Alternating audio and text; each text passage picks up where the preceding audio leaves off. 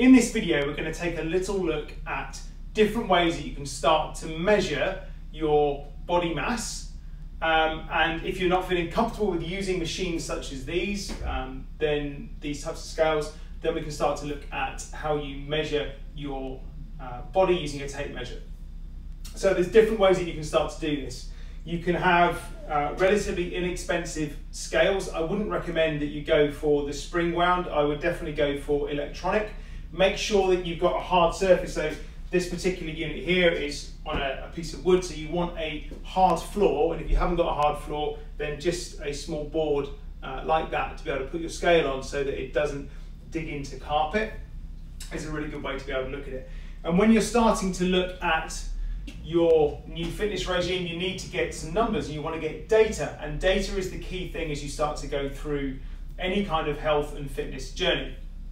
You want to know where you're starting and you want to have an idea of where you want to be able to get to. So the scales are a fantastic way to be able to do this, especially when they do electrical impedance and they send a small pulse through the body and it measures your bone mass, your muscle mass, your visceral fat, as well as your subcutaneous fat. So subcutaneous fat is the fat underneath the skin, and the visceral fat is the fat in and around your organs, which is obviously the very unhealthy fat. It's still unhealthy to have a lot of excess body fat, but it's the visceral fat which is one of the biggest killers that you can see, or can't see, should I say. The scales are super easy to use. They're normally based on your age and your height, and then it will then give you a reading of muscle mass, bone mass, water, if it does it, water content in the body. It will tell you your visceral fat, it will tell you your fat mass, so your combined fat percentage, and normally it will give you a BMI rating as well.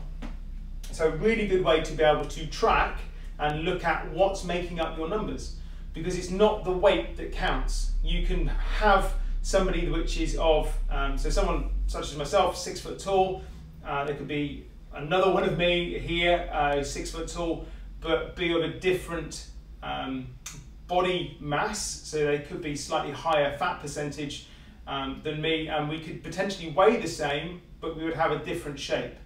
So you have to look at when people start talking about body fat versus muscle mass, and a lot of people say, oh well, muscle is heavier than fat, and that's just not the case. A kilo of muscle still weighs the same as a kilo of fat. However, fat takes up a much bigger area, so if that was a kilo of fat and that's a kilo of muscle, this is tighter, it's more functional, it does something for you and it burns energy, whereas fat will keep you and insulate you, so keep you warm and insulate you. When you start to look at these types of scales, they range in price from £50 for a relatively good one through to thousands of pounds.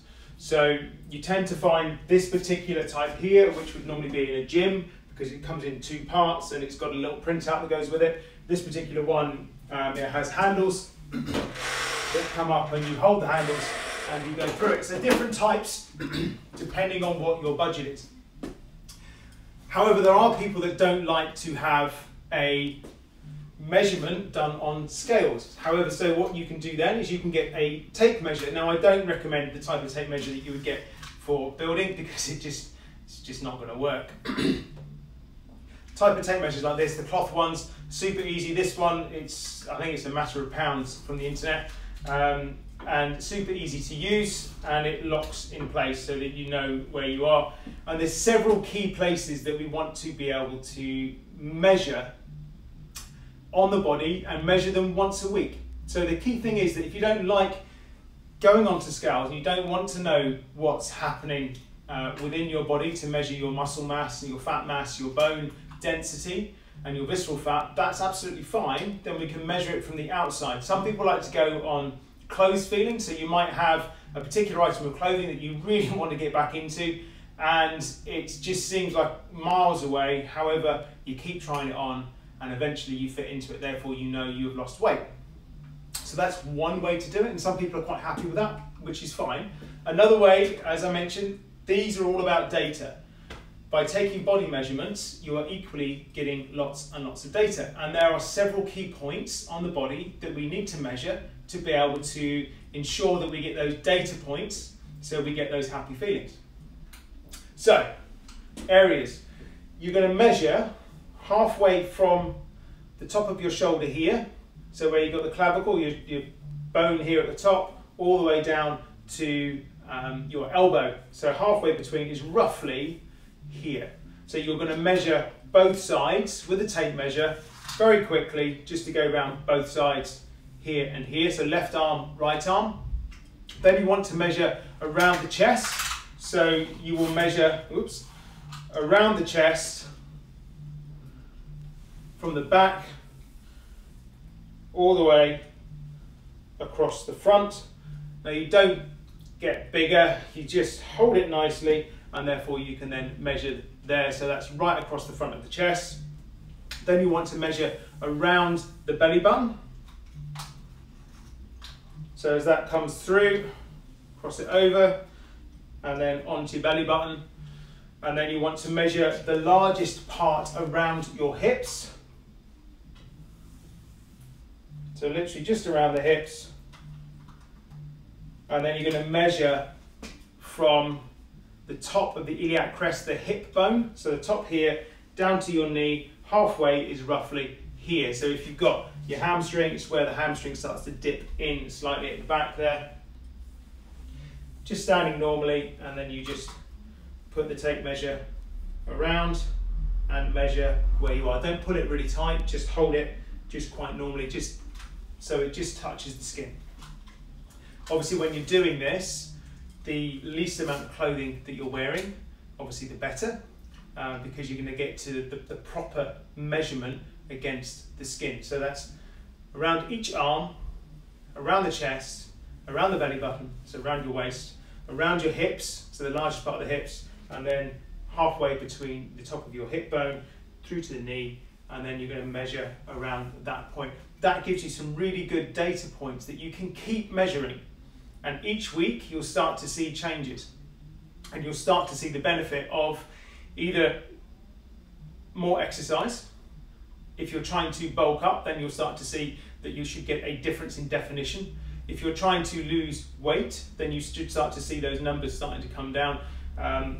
This is always a big one to be able to watch, because it gets past a certain point, then obviously there is more health risks and more health complications if your belly starts to get too large. So more than you're looking at a lot of visceral fat, and that's when you start to get really, really dangerous. When we start to look at these scales, they give you a number and they tell you an overall weight number. Now you have to be really careful with that weight number, because it's not the whole answer. The answer is actually in what makes up that number. It's like doing a maths exam and just showing your answer and not showing your workings out. The workings out are the most important part. Your muscle mass, your water percentage, your bone mass, your fat mass, your visceral fat, and your fat percentage. That's the really important thing. So if you are regularly tracking, try and use the same scales, because that's really important, because therefore you know that you're tracking it against the same information, and therefore the same data points are coming through. The other piece you need to be really careful of is that as you start to write things down, that if you start to see that actually my water mass has gone down, or actually my fat mass has gone up or down, then that could be because of your water content. As you have more water or more carbohydrates, that can affect the water that's stored in the body, and therefore that can give you a slightly false reading against the scales. But as long as you're trying to weigh yourself at the same time each week, doing it regularly, using the same data points, you should be absolutely fine. There should be no issues and fluctuations. And if you are worried that things are starting to fluctuate on the scales, always go to your handy backup of a tape measure and measure and go to your measurements. If you're still coming down, then you're still doing the right things. If your overall numbers are coming down, then you're on to an absolute winner. When you're starting to use these machines and you're starting to use a tape measure to be able to monitor your weight, then it's all about consistency. And that's the absolute key thing. If you're trying to lead a healthier lifestyle, to do more, to eat better, to eat cleaner, be consistent in it. If all you want to do is replace one thing to start with, pick the biggest thing that you're looking at and then replace that, and then go on to the next thing and the next thing, and introduce habits and create habits, should I say, one at a time. If you try and go big bang, then sometimes that's too much. Some people it really works well for. Other people it doesn't, and they end up getting incredibly frustrated, and therefore they'll start to give up because they don't see the benefits and they just find it too hard. So it's about finding what works for you. What works for you won't necessarily work for someone else, won't work for me. So you have to find your own way, but you have to try different ways to be able to do it. Be consistent, use the same equipment when you're doing it so that you end up using the same data points. If you want, you can track your food as well. So by tracking your food and equally by tracking your exercise, so MyFitnessPal enables you to track your food, enables you to track exercise. You can use things like Strava on your mobile phone.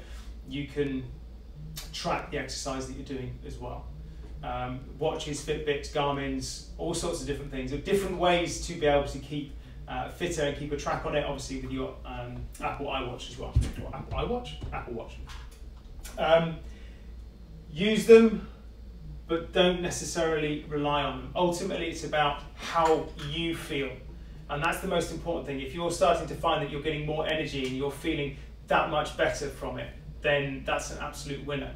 If you're finding that you can run around and that actually you're not getting as tired as you used to, that's an absolute winner. If you can get through the afternoon and not feel really sleepy, that's a winner. And as you start to see results, and that's the key thing, is seeing results, right? We all want to feel better, but ultimately we want to get the results that we've got. Doing goals and writing down your goals, and we'll come into that in another session, is an absolute key thing to being able to know where you start and where you end up, so that you know that you've got a route to be able to get there.